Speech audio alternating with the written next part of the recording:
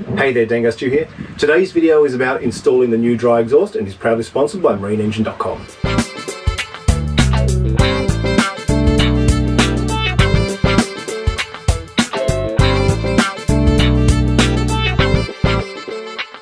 I know you guys are all a bit bored at home in self-isolation, so I figured I'd put this video out a bit early. Yesterday I picked up the bits for the exhaust and today just got them in. Didn't quite go to plan, but I think it'll get us going for now. We can always tweak it as time goes by. Anyway, we'll start by looking at the 90-degree bend, which was kind of the critical part of the whole thing. This is the 90-degree bend that, let me give you the context. You can see the exhaust comes out here and it needs to come here.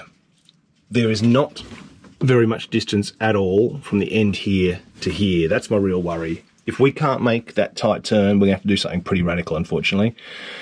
Probably removing this bit of pipe that comes out of the manifold and refabricating that to be different. I may be able to cut 20 mil off the end here, because it could literally be, you know, 20 mil here and there will get us across the line. To start with though, what I'm going to do is I'm just having a look. I need to find a point to cut this pipe where I've got just enough straight for our join. So we have to join, have a minimal amount of flex join in between. And don't get me wrong, this isn't for a bend or anything, this is just for vibration, so I think it'll be fine. But what do we got there, you know? Let's measure. All up there adding 160 millimeters already. So I think we're going to run out of space very, very, very fast. So what I need to do is, you can see how the bend's here, and at a certain point the bend stops. Then I need to come, say, 30 millimeters beyond that and do a cut.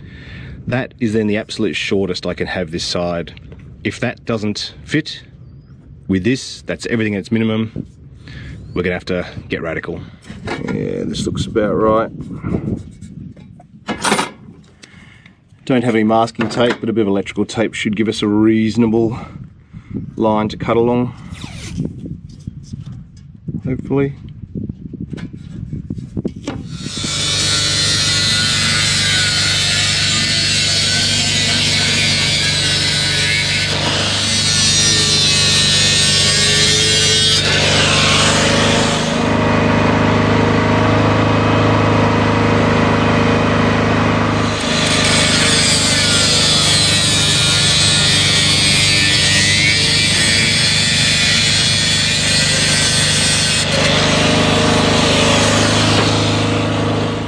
I'm not going to put any sealant on yet, because this is just going to be a bit of a test fit, but this is essentially the shortest setup that we can make.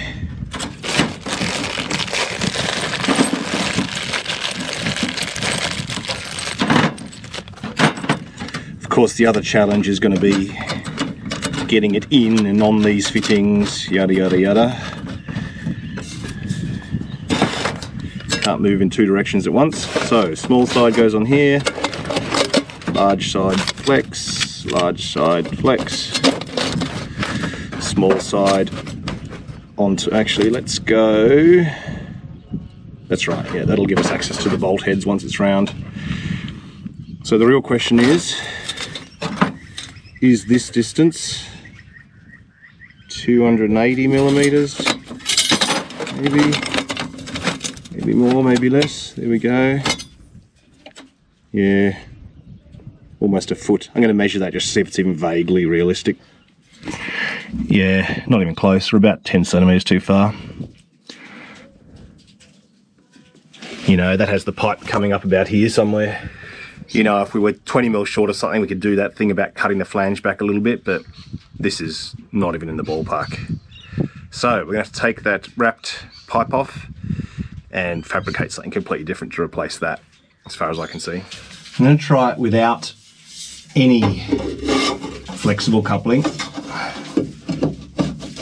See, that's interesting. That's nothing, and it still sticks out at an angle. What I wonder though is if I did cut this back there's only a 30mm overlap on the bands, is a bit of RTV. I spoke to Gary, he said, yeah, use RTV on these joins, don't use Mani-Seal or anything. Bit of RTV on here, bit of RTV on here, flat band there to there, with our slip ring there.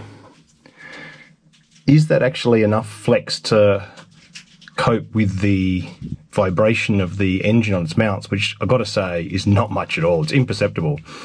So it's not a wild movement, it's just vibration. So obviously a weld might crack, but I'm not sure a band clamp across there isn't going to give us just enough give to not have problems. Optimistic? Who knows? Easy to do? Yes. But you can see absolutely no room for any flex in here. I mean, that's not even going straight up yet. I would need to shave at least 20mm. I think the actual bands, I think, went 30mm, and that's, you know, 30mm is about half that. This is the view from the top. You can see the angle it's kicked out at. By some absolute miracle, in the boat, from when I bought it, I actually found a straight band clamp, which is, you know, not a stepped one like this. I'm going to take a smidge off this pipe, a smidge off the other one, clamp it up with some silicone, with some RTV, and we're going to run with that for a little while, see what happens. If anything, it's a really good way to boost comments in a video, get 1,000 comments going, you can't do that. Anywho. That'll do. Don't know how straight I'm going to be able to cut this, but we may as well give ourselves the best guide we can.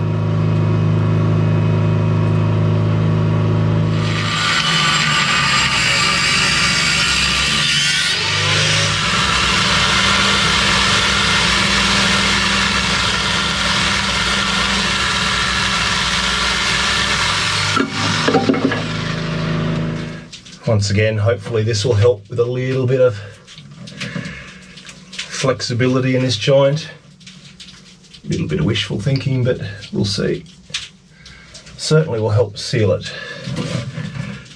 Alright, let's pop it up here. See how close we are to fitting.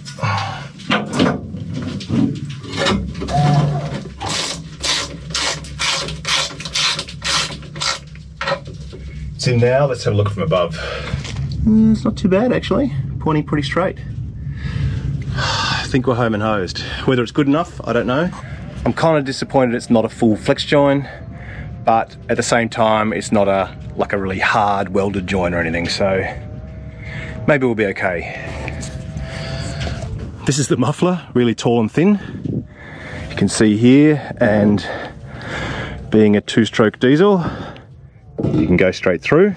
I've just noticed this is a little bit dinged in here as well, which might be a problem, but what I want to do is cut this daggy end off here. It's got, it's obviously been pushed in and has rivet heads and stuff, so rather than drilling them out, I think I'll cut it up.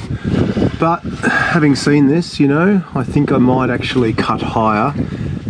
I'll move my tape because we'll get a better seal. Exhaust, we'll have an exhaust leak here if I don't cut that out. So I'll move my tape up to here and we'll cut it out.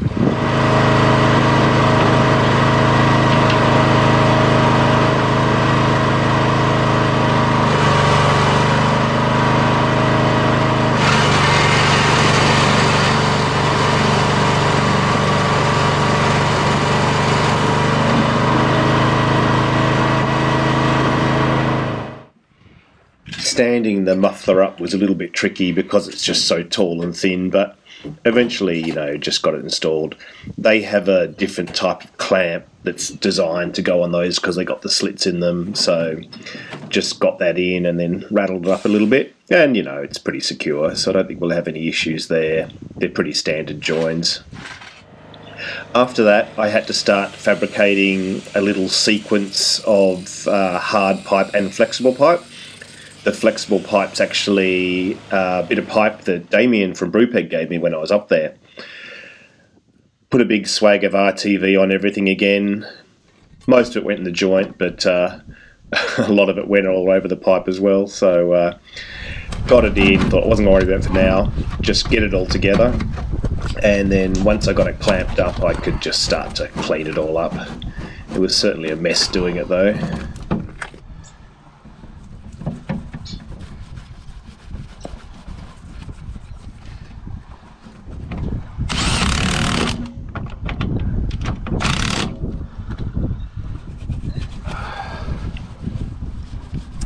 Final step in the process was another one of the clamps, the same style clamps that go at the bottom of the muffler. So nice thing is you can take them apart easily, put them in afterwards, rattle that up as well, and then it was pretty much all together.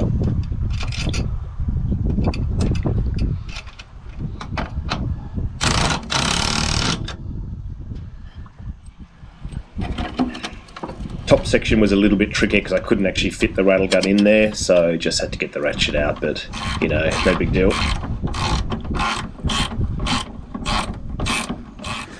Well, it's in.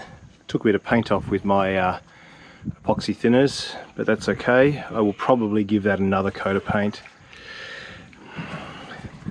I'm actually tempted to wrap this. I'd like to do a shroud like Damien did on Brew Pig, but I think at least putting like a cover on it, either a proper fitted cover or some wrapping, will stop it being that kind of instant burn if someone puts their hand on it by mistake. It's an issue.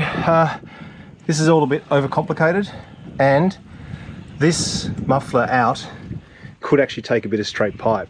So I can get rid of all this complexity, this dodgy kind of double pipe nonsense, as soon as I find a way to either put a bend or a flap on the top of this.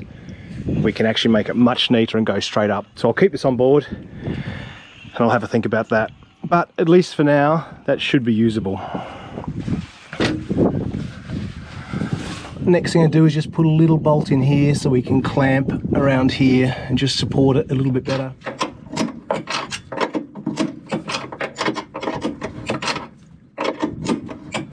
I reckon that'll do, supported but not clamped down too tight.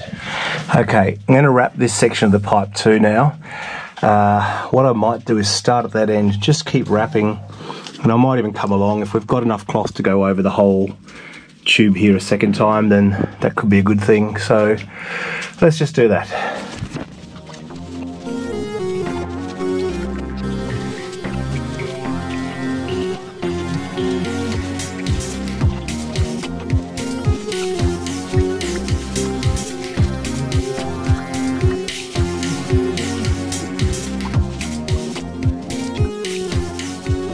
Alright, made it all the way to the end, and because I presume this end's going to be the hottest, being closest, I'll just wrap back. So we've got triple coating at this end, then it sort of goes to double, then eventually goes to single, which I may double up later. Just going to see if I can get this hose clamp around to hold the tape on. Yep, that's good.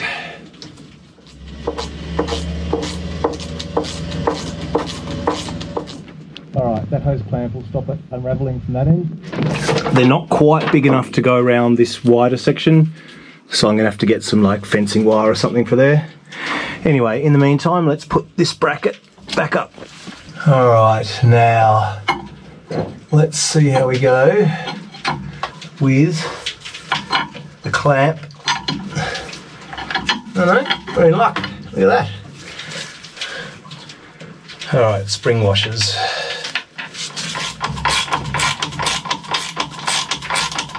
This is what we've got, clamped on, up and through.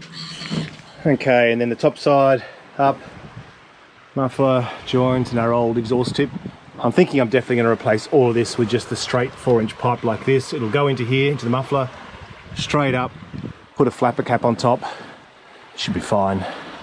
But I'll research the cap first. Don't want to go I don't want to go flooding the engine in the meantime, so I'll leave it as is for now. Well, thanks for watching. Look, I'm pretty happy to have it in here. Obviously it would have been great to have listened to it, but we don't have the engine running yet, so we can't, but we will soon.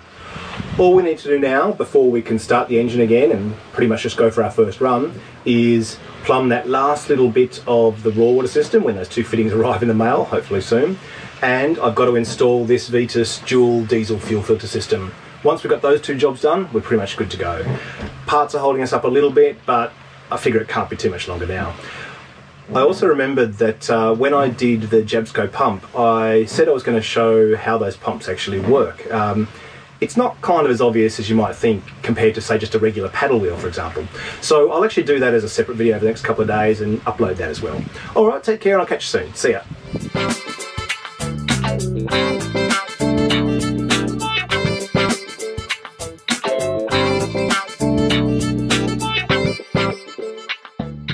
Daffy's sitting on the balcony doing some bird watching. They're gone now, aren't they, Daff? What did you see? You saw parrots? You saw Daisy? You saw Dotty? What else? Can you remember? No.